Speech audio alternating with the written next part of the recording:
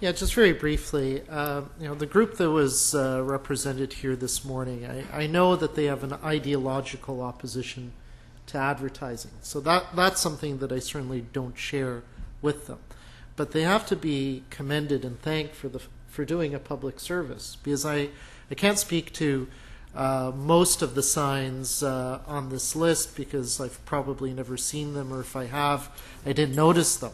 But I certainly know pretty much all the ones that they listed in Ward 5, and I know a few of the ones that they've listed in Ward 6 are in fact illegal, in the sense that they were put up without any permit, without any approval, and others were changed after approvals were given, and they're no longer in compliance with the approvals.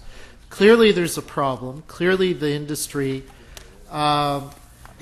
knows that the city is lax in enforcement, because these are very expensive signs to install, major investments, and they wouldn't be spending $50,000, $100,000 or more installing something if they knew that a few weeks or a month or 2 months or even 6 months later, the sign's going to get removed. They know that they get away with it.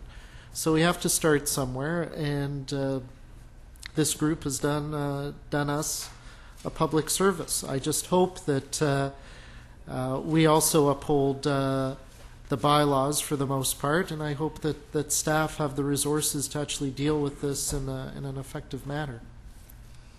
Okay, are there